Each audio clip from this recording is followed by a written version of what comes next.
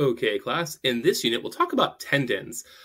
So tendons, in terms of their molecular composition, this will kind of be the general format that we'll have going for the next several connective tissues. So are comprised primarily of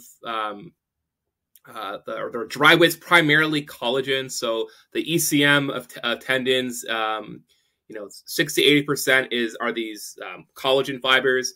Most of that is going to be type 1 with a small level of type 3, type 5, I think that's type 11, type 12, and type 14. The collagen fibers are aligned along the long axis, typically in the direction where that tissue is going to be loaded, and provide excellent uniaxial strength to the tendon. So in one direction, right? They're aligned in parallel to each other. The non-collagenous proteins include proteoglycans, which we talked about, glycoproteins, and glycogenates. Again, remembering proteoglycans, the role with kind of having this almost hydrophilic function that brings water into the tissue, which kind of keeps shape within the extracellular matrix. And like all connective tissues, tendons have a complex cells, and surrounding extracellular matrix performs a bunch of different roles. And appropriate composition organization of the ECM enables the tendon to do its job. And its primary job is force transfer and protection of the muscle. And a well-functioning ECM, as we'll see again with tons of other tissue we'll talk about, is crucial for the maintaining the health and function of that connective tissue. The extracellular matrix is crucial. So tendon functions, right? The primary job of tendon is to transmit forces from a muscle to a bone and facilitating movement. It's also really important for protecting. So for a tendon's function to be efficient, we want it to be able to resist tensile forces with limited elongation. We don't want them to be able to be super stretchy. They should have some resistance, or a thing we call stiffness. That's not the same as when you think of a stiff joint. We want them, again, to have a little bit of resistance. Now, some tendons have an additional role. They stretch when loaded to store energy, and they release that back into the system to improve energy of motion. So we see that the Achilles tendon in locomotion. Unfortunately, energy storing tendons, which kind of makes sense, are more prone to injury because they're kind of storing and transmitting energy. So they're a little bit higher prone. And that's why we see Achilles injuries, right? They are often in terms of tendon ruptures and the consequences on human movement because they lose that force generating capacity or energy return. So you see sprinting, leaping, hopping performance suffer. Now, tendon functions well, something I don't think people realize that, again, they have this protective role. So when they're exposed to stresses, their ability to stretch and recoil serves a protective role to the muscles by preventing high forces from being transmitted to the muscles. So it's a kind of a double benefit. And it's kind of best described here when we see with eccentric contractions. So during an eccentric contraction, again, when it's being stretched, right, along its longitudinal axis, they move out of phase with the muscle fibers. This occurs because during the lengthening period, almost all that accommodation of motion occurs in the tendon, right? It's accommodated almost exclusively by the tendon. While the muscle fibers remain the same length, this has an advantage because it allows the muscles to stay at an optimal length tension for the subsequent contraction, right? It also prevents or spares the muscles from high power stressors, right? Like you would get maybe with running, right? If you're planting on that leg, right? Again, think of the eccentric contraction that has to occur in the Achilles, right? And what that could potentially do if that was all going into the muscle versus having this really healthy, robust tendon. And again, thinking about the value of having that stiff or resistant tendon that's able to accommodate those forces without stretching and then overstretching and transmitting those forces to the muscle. So it's a kind of a happy medium. Now, this occurs again because the tendons, again, are arranged in that parallel direction along the longitudinal axis. I have next to here tendons and ligaments here. Tendons and ligaments, like compositionally, are almost exactly the same. Their orientation is a little bit different, and there's slight differences in terms of the exact percentage, but they're made up of the same basically constituents. The key cell in tendons are tenocytes. These are referred to almost as tendon-specific fibroblasts, but either way, they're responsible for turnover and maintenance of the ECM. Again, the ECM is crucial for a lot of these cells. And they react to external stimuli and facilitate adaptations of the proteoglycan and collagen networks within the ECM to those new mechanical environments, right? So they, help produce, more collagen and stuff like that, more proteins in response to those stressors. And we'll talk about the remodeling in a bit. And here's just a schematic depiction of what we're seeing again. Again, they're broken down in series. So it's a schematic depiction of the transverse section showing fibril and fascicle packing of the tropocollagen with fibrils, fibers, and fascicles within a tendon, and then an image here of a tenocyte. And one thing I want to stress as well too, that I don't think people realize, that tendons are not avascular. Like, they do have a blood supply.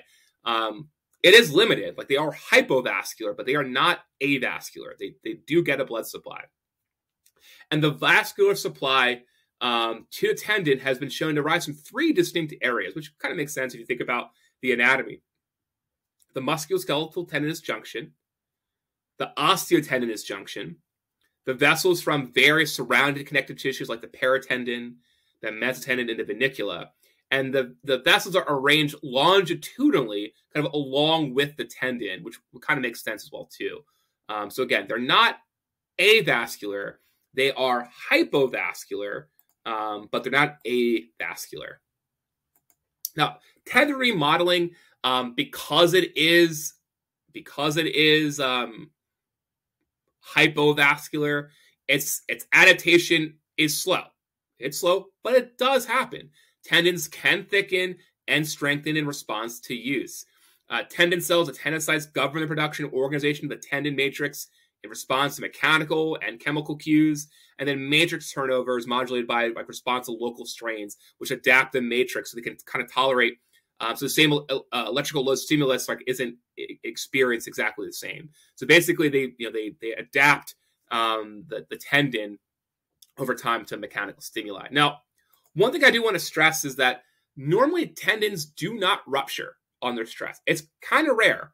It can happen if you have an acute hyper overload of a tendon. It can fail, but very rarely. Again, type 1 collagen is stronger than steel, right? So it's pretty strong.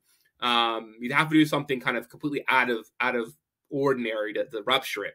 Now, more commonly though, again, is that the tendon itself is unhealthy from either chronic overuse and not allowing it to heal and remodel, or it's been degenerated from tendinopathy, which weakens the tendon and makes it more vulnerable to rupture.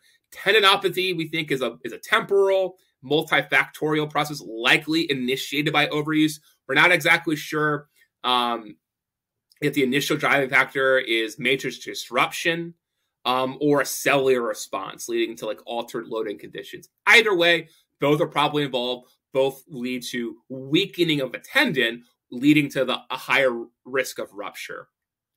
So tendinopathy has 3 distinct phases. We're not going to spend a ton of time talking about this, but we can't talk about healing and repair without talking about what causes damage to tendons. Again, acute rupture, not super common, but this can be kind of common. So reactive tendinopathy, it's an acute, reversible process brought by a rapid increase in mechanical loading beyond its typical load tolerance. So tendon swells due to an increase in water retention and is proposed to be a protective response to reduce stress along the collagen. Remember the proteoglycans that are within the extracellular matrix. And then if it progresses, you can have tendon disrepair, which can follow if loading exceeds tendon capacity for a substantial period of time.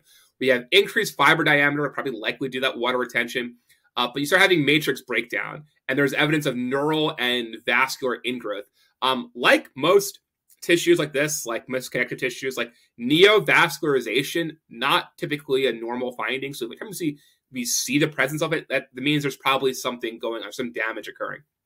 And then there's degenerative tendinopathy, when it reaches degenerative state where we've got, you know, the collagen's completely disorganized, there's advanced matrix breakdown, and then the fiber thickness increases. So, you know, you might see this in some patients with like chronic Achilles tendinopathy, have these like thicker, weirder looking Achilles tendons, and it's because of this kind of haphazard, maybe this secretion and this placement of collagen and this disorganization of the ECM. Now, tendons can heal. Again, tendons can heal, right? There is evidence that tendon repair can occur intrinsically from tendinocytes, different extrinsic mechanisms, loading, progressive loading. You know, and importantly, again, like it's not avascular, right? But if we have permanent disruption to the vessels, right, you know, it will cause, you know, it will make it much harder to heal and cause disintegration of collagen bundles. So the initial response of tendon healing is this like neovascularization. Again, anytime we see that, there suggests damage, like we saw again with, you know, tendon disc repair, we have that like neovascularization and ingrowth. Again, it's probably part of the healing process as well too. And again, that's a sign that something's awry. So this is a great Continuum infographic by Jill Cook, who is probably the preeminent leader global leader in tendon research. She does a lot of great work, publishes showing that it's a continuum. Like your tendons do need mechanical loading, right, to be maintained. In fact, like lack of movement is really not great for tendons.